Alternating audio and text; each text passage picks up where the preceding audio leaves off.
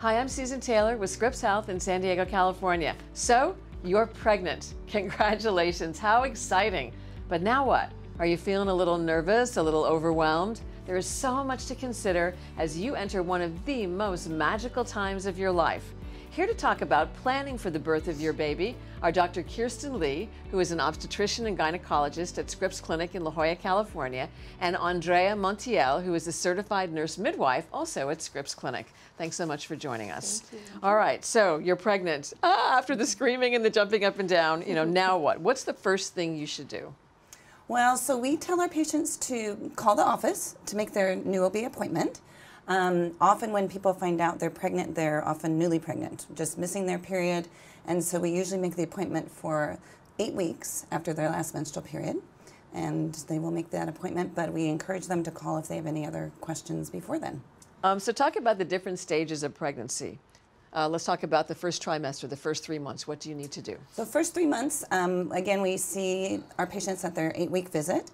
We get their medical history, their family history, genetic issues that run through the family, medications that they're on, talk to them about their diet, exercise, travel history. We do an examination, and we also get them set up for the first round of lab work that we do. And what kind of blood tests what are you looking for in that case? So we check their blood type, we check their blood count, make sure they're not anemic, we make sure that they're immune to certain viruses like rubella, which is German measles, and chickenpox. We do a check for sexually transmitted infections.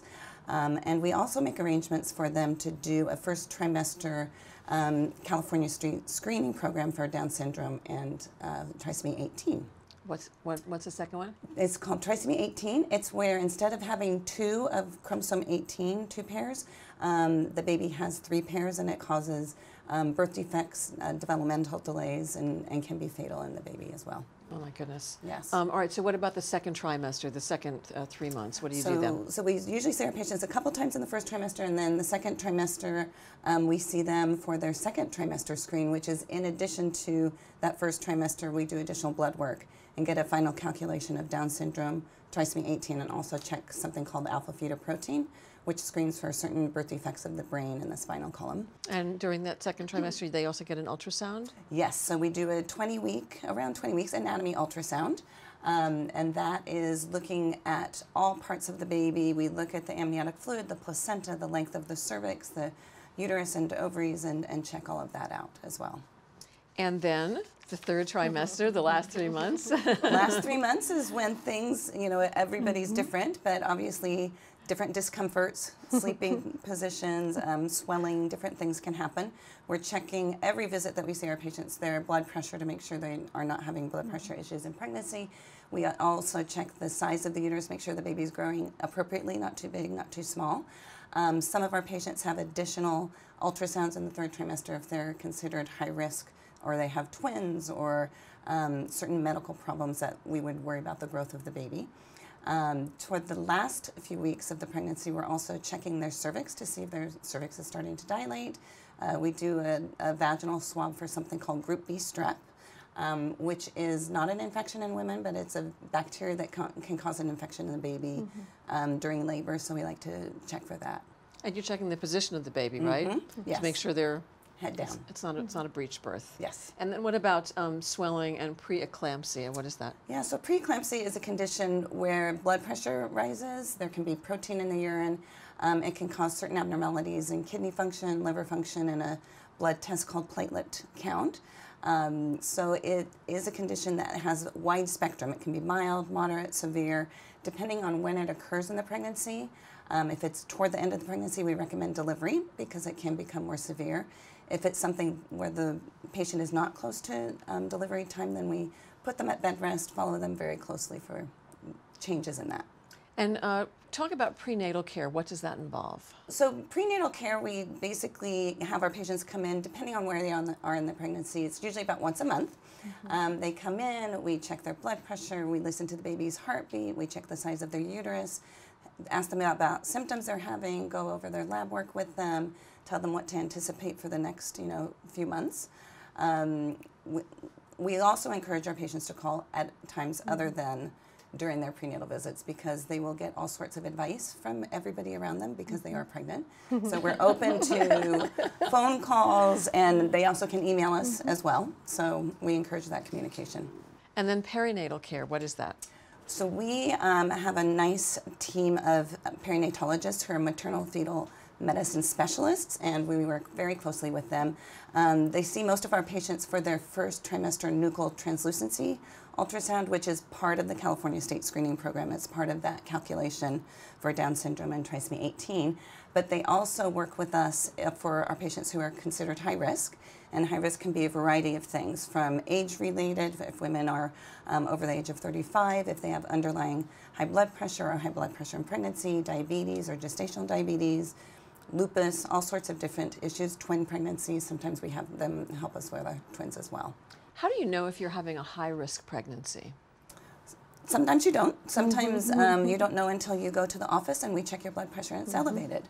Other times you have something that even before you were pregnant, we know that it may be a high-risk pregnancy and underlying medical conditions. So, and that would be like what? So high blood pressure, diabetes, different autoimmune diseases can cause problems in pregnancy. If women have had blood clots previously, pregnancy makes them more prone to having deep vein blood clots, things like that.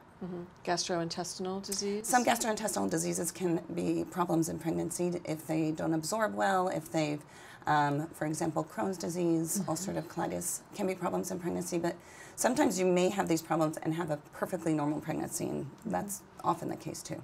So what should you eat during pregnancy? Well, a well-balanced, healthy diet, like your mom always told you to, is what you should do in pregnancy. So basically, you know, well-balanced, plenty of protein, variety of vegetables, fruits, dairy, you know, kind of grains, all of those things.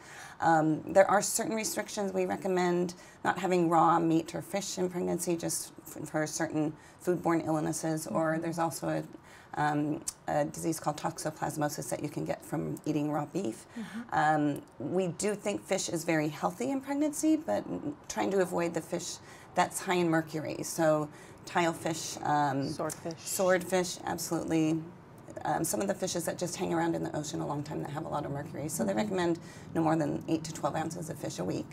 Obviously avoiding caffeine, smoking, drugs, unless they're drugs that your doctor has prescribed that they recommend you continue in your pregnancy. Some caffeine is fine in pregnancy. They recommend no more than 200 milligrams of caffeine daily, as long as it doesn't make your blood pressure higher or things like that. Does that include coffee, tea, and chocolate? Chocolate, yes. You have to include the chocolate in that calculation. Okay. And then what about alcohol? We recommend avoiding alcohol during pregnancy. Alcohol use can cause something called fetal alcohol syndrome, and we don't know a lower limit of alcohol that's safe, so we recommend just avoiding it completely. And what about exercise during pregnancy? What should you do and what shouldn't you do? So for most women, exercise is great in pregnancy. Many women can continue what they've been doing prior to getting pregnant. We definitely discuss it at the first prenatal visit, or sometimes even our patients come in before they get pregnant. We talk about that as well. Certain things that we recommend against are any contact sports. So if something could hit your abdomen, obviously we want to avoid that.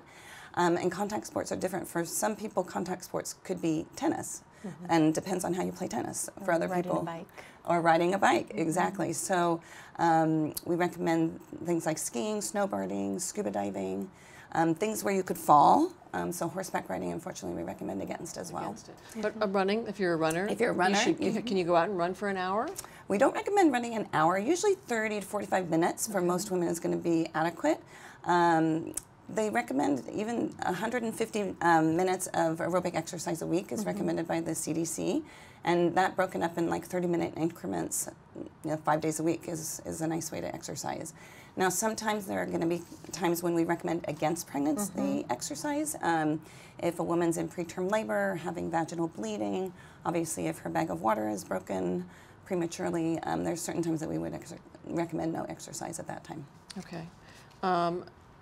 Postpartum depression. You're having a baby, everything should be great. You should be ecstatic, over the moon, happy, and yet you give birth and you're depressed. We're going to talk about this in a couple of minutes, how common postpartum depression is, how to treat it as well. Andrea, let's talk about the midwife program. What is a midwife? A midwife is a healthcare professional that is trained to work with women during the course of their pregnancy, their labor, and post-delivery. And how does the midwife interact with the labor and delivery team? When do you start seeing patients? Here at Scripps Health, we have several midwives that are in each office. Those midwives, unfortunately, do not deliver at the hospital. So the team that you will meet in the hospital is all brand new. We have a team of 8 or 9 midwives, and we function as hospitalists. So basically, we come into the hospital for shift work, and we care for, our team of doctors are 20 doctors. So we care for all of the patients that come through the doors on our particular shift, as long as they're within our scope of practice. So the hospitalist, nurse, midwife, do they actually deliver babies? Absolutely. They do. How many do you deliver a month? The midwives? Average is probably about 100 a month. Really? That many? Yeah. Okay. It's fantastic. And let's say something not so great happens during birth. Let's talk about the neonatal intensive care units at Scripps. What are they? What do they offer moms and newborns? Yeah, we have a wonderful relationship with the Rady Children's Hospital, neonatologists, the neonatologists, the nurse practitioners, the ALS nurses, the respiratory therapists. So we work very closely with them. They come to a lot of our births. There's usually an ALS nurse and a respiratory therapist at many of the births, just there as a precaution, and most of the time there's not an issue, which we're very grateful for. But we are really happy that they're in the hospital because they can help us with babies that may need extra attention, oxygen, if there's an infection and they need antibiotics, if they're born preterm and they need extra support. We have the level 3 NICU. That's right there. So when you talk about the hospitalist nurse midwife versus the OBGYN delivering your baby, what should the patients be asking in terms of labor delivery? And one of the questions is who will deliver the baby, and how do you decide who should deliver your baby? I'll go ahead. Most of the time, if the physician is on and it's their personal patient, they will care for their patient. Sure. Otherwise, we take care of everyone that comes through the hospital that is low risk or within our scope of practice. So that can vary slightly depending on the case and the person. We always offer or explain to the patients who we are, what we do. The beauty of the way that our program works is that we have 2 physicians that are in-house every 24 hours. So every 24 hours, those change to new physicians. And so if we run into a pickle, or if we have something that we're not happy with that's going on with the baby or the mom, we collaborate quite closely with our physicians, so they're in the room within 30 seconds. Our patients do have the option, which we offer every time that we meet them, whether or not they're comfortable with midwifery care. And if they're not comfortable with midwifery care, we then pass them on to the physician. Okay. And what is a lactation consultant? So a lactation consultant is usually a registered nurse who has done special training in helping women with breastfeeding. We have lactation consultants who are always in the hospital helping our patients with their breastfeeding, and our postpartum and nurses are amazing with that as well. So there's a lot of support because it definitely is an art to be learned. And it may not be perfect by the time women leave the hospital. So the nice thing is once they're home, with their lactation support groups, consultants that they can go see, they have consultants that come to the home and help. So we feel grateful for that support. So the breastfeeding support, talk about preventing breastfeeding pain. I think I want to add on to Dr. Lee as well. I think one of the other beautiful things about Scripps Health is that we have a nurse that comes over, a postpartum nurse that comes over after every delivery and really takes over and helps that mom during that really beautiful golden hour. And we really try and help, especially our first-time moms, get that baby on the breast and really utilize that time that the baby is alert and aware of what's happening. So I think that's a really fantastic asset that we provide for our patients. So really trying to honor that for them. Sure. And how long would you recommend that someone breastfeed? Well, it depends. Yes. Yeah. So breastfeeding is wonderful. Sometimes it doesn't work. And so I don't want my patients to define themselves as a mom if it doesn't work. But when it does work, it's really healthy. I think most pediatricians recommend exclusive breastfeeding through the first 6 months, and then they start introducing different foods. If a mom can breastfeed the first year of life, it's great. Some women choose to do it longer. So it's a really individual thing. Okay. So then the breastfeeding support, preventing that breastfeeding pain, what does that entail? Well, sometimes it's going to be painful. Unfortunately, because yeah. honestly, most women, that's not what their breasts have been used to before. So, but to help prevent the pain, we have some of the women need nipple shields that actually can help protect the skin of the nipple. When engorgement happens, we teach them different things about maybe they need to pump or ice is great. Heat, believe it or not, cabbage leaves.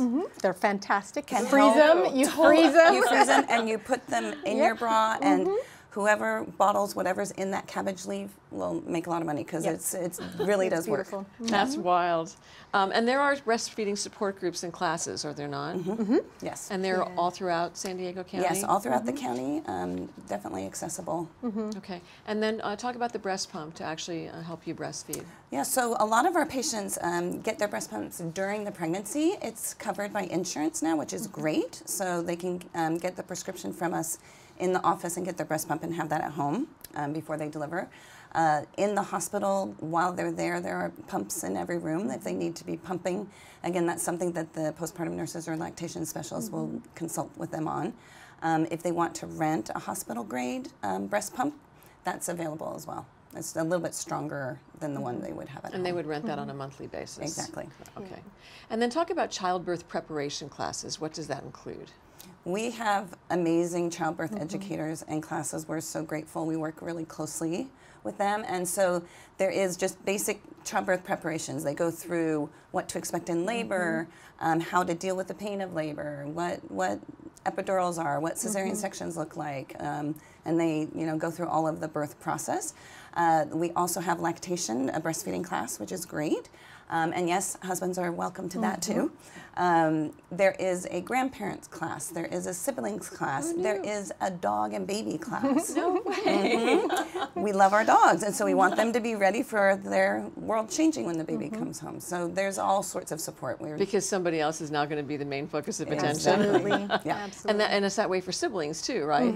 And so Yes. there's the class for siblings Yes, as well. exactly. Wow, that's incredible. Yeah, it's and great. that's kids ages what? I think it's 3 to 6. 3 and above. Yes. Okay. And let me come back, Andrea. If somebody comes into the hospital and they've had their OBGYN following them throughout their pregnancy, what is the difference that you say to them between the OBGYN delivering them and a nurse midwife delivering the baby? I think the model of care that we as midwives believe in is really promoting a continuous and compassionate partnership between, between the patient and the provider. We're notorious for spending a really exuberant amount or a lot of time by our patient's bedside. We believe in skilled communication, so providing our patients with exact and current information so that they can make an informed decision based on their care. We really try and honor what they want their birth experience to be. Obviously, within medical reason, we can do any type of delivery. We deal with we do any type of laceration repairs except 3rd and 4th degrees. At that point, we would involve our physician. So what does that mean? So laceration or tears of the perineum are graded on certain levels. So we have level 0, which is nothing. We have 1, 2 that goes into the muscle, 3 goes through the muscle to the rectum, and 4 goes all the way through the rectum. Okay. So as nurse midwives, we do not want to repair 3rd and 4th degrees. So we really would involve our physician at that point. And thankfully, they're rare. They're rare, very rare. Yeah. We don't do surgery, but we can assist with surgery. Okay. So if there was a need for us to come into a C-section, we would do that. But we do not do any type of surgical procedures in the office. So the nurse midwife is basically there to hold your hand through the whole process and guide you through it. Absolutely. Sure. But our goal really is to provide an environment where our patients feel safe, they feel heard, and they feel like they're in control of what they want it to be. We're there to provide what we think our best recommendation would be with the information that's given, and really try and keep them safe and their baby safe. But we're notorious for being, they call us the watchful waiters, meaning that we really believe in the normal process of labor, but we understand the value of technology and intervention, and we utilize it when it's necessary. Okay. We feel, I'm sorry to interrupt, but we feel so grateful for the team that we have. Like it's such a nice collaboration. The doctors and the midwives are there together. We know everything that's going on with the patients that they're taking care of. So if we meet them as well, so if there's something that comes up and we need to come in and help out if we can, then we've already met those patients. We've learned a ton from our midwives, so we've tried to become watchful waiters as well. And interestingly, the other thing that is an amazing asset is our labor and delivery nurses. Absolutely. They are just angels on earth and are going out of their way to help our patients. Even we have gatherings that are not work related to learn about spinning babies and getting babies in the right position so they can come down in the pelvis easier, and different positions in labor and pushing. And so it's an amazing team there.